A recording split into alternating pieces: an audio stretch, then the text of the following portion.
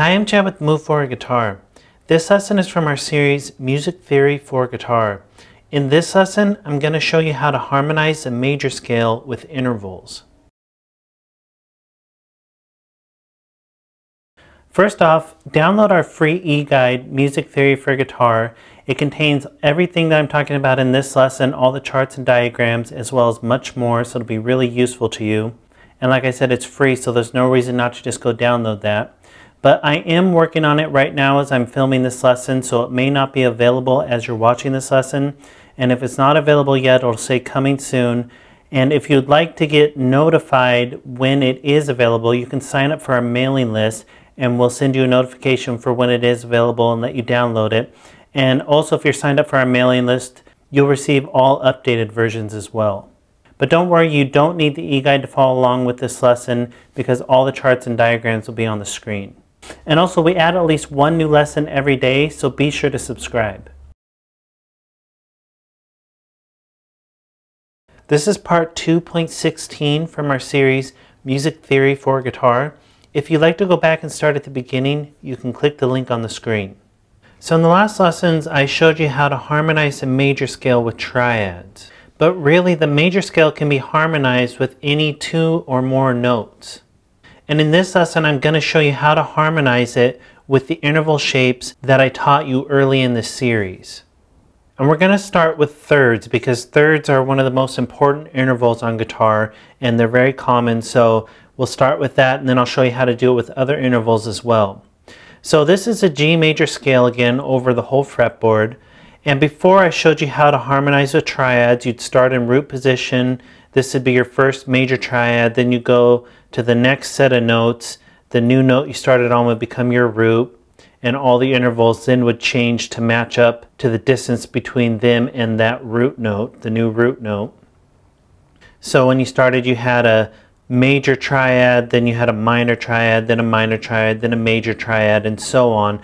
And that just followed along with what you learned before, that when you harmonize the major scale with triads, you get major, minor, minor, major, major, minor, diminished.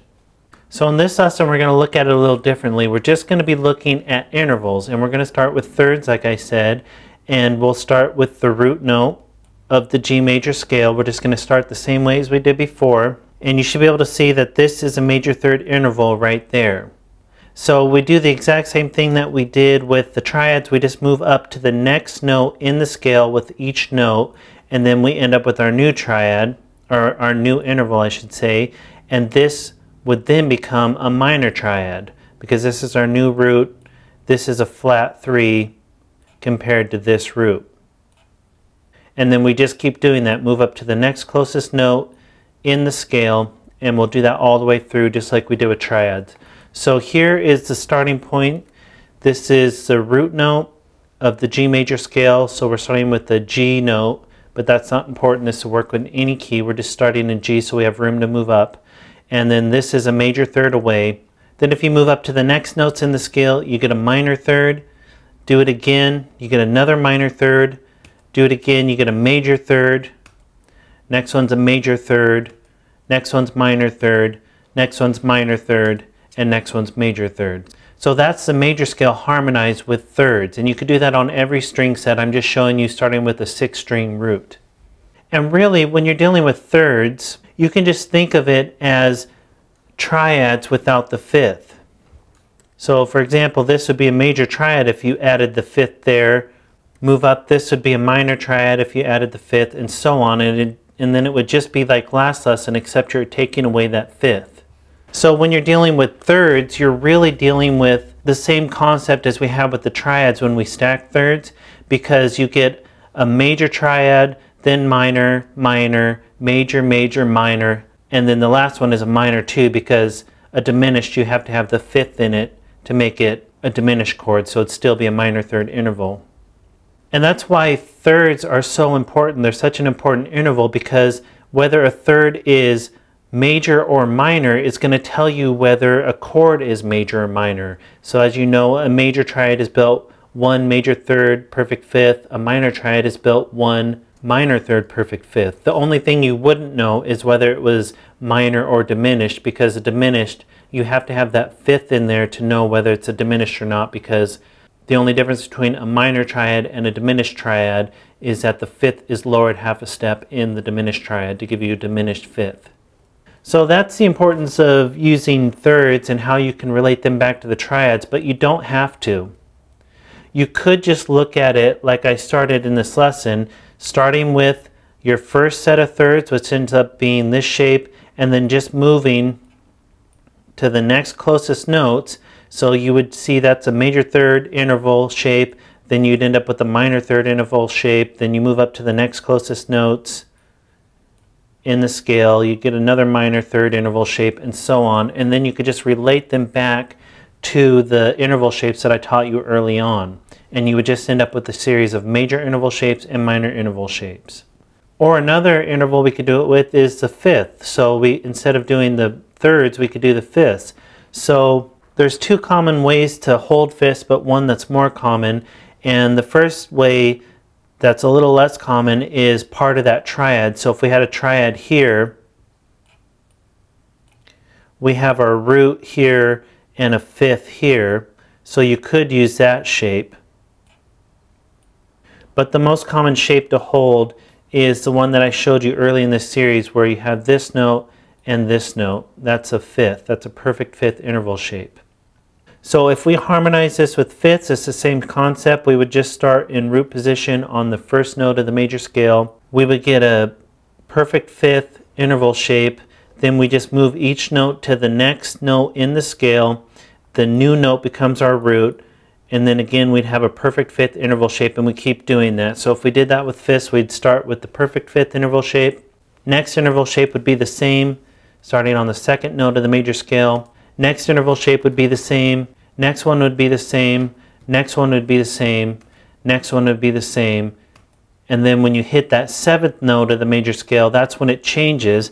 And the reason it changes is because the seventh note of a major scale is, if you're building and stacking in thirds, you end up with a diminished triad. And a diminished triad has a flat 5 in it.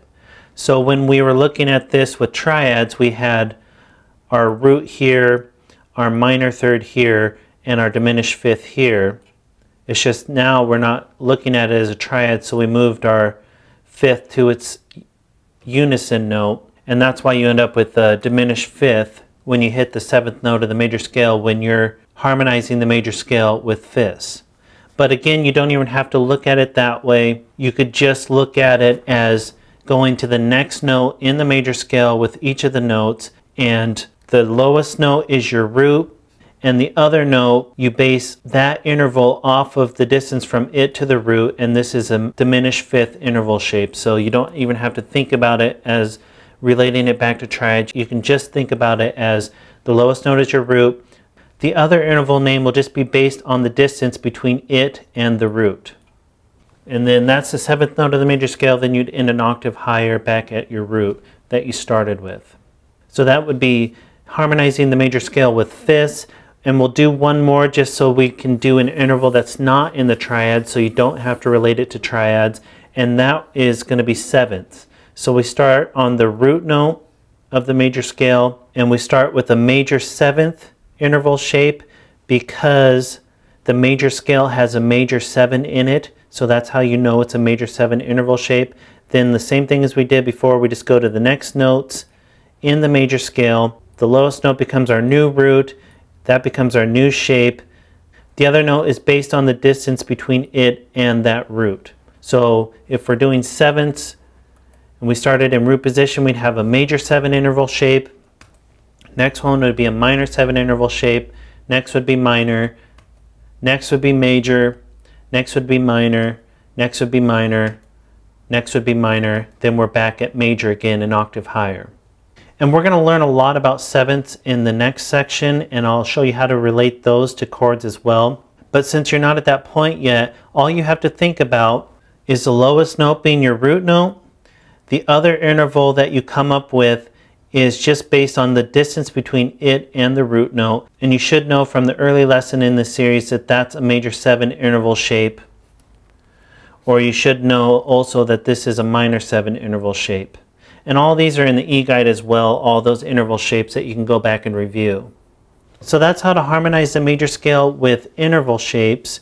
I recommend just going through all the intervals that we covered. So you could go from minor seconds all the way up to octaves and harmonize the major scale using those intervals, and you'll be able to hear what it sounds like. And every interval has its own unique sound, and you'll be able to hear that as you harmonize the major scale with those intervals.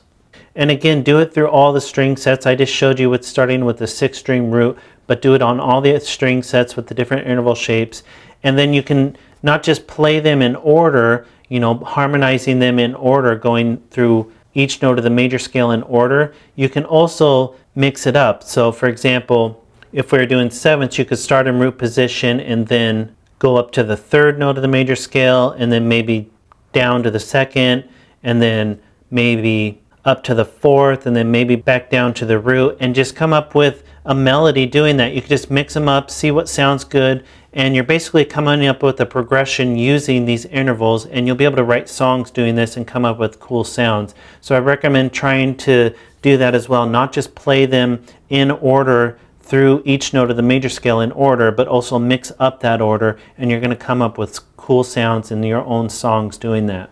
And you'll really be able to lock in the sound of these different intervals as well when you do that. So this is the last lesson in this section of this series. Go ahead and move on to the next section where we're going to dive deeper into chord construction and harmony, and we're going to dive into 7th chords, which are really important. They come after triads. So they're again building chords, stacking thirds, but then you're building to the next third. So these are extremely important to understand, just like triads. So move on to that. We're going to cover 7ths and much more, and you'll gain more knowledge on how music theory works and how it lays out on your guitar. And again, download the e-guide so you can have all these diagrams and go back and reference them anytime you need. And be sure to subscribe because we add at least one new lesson every day.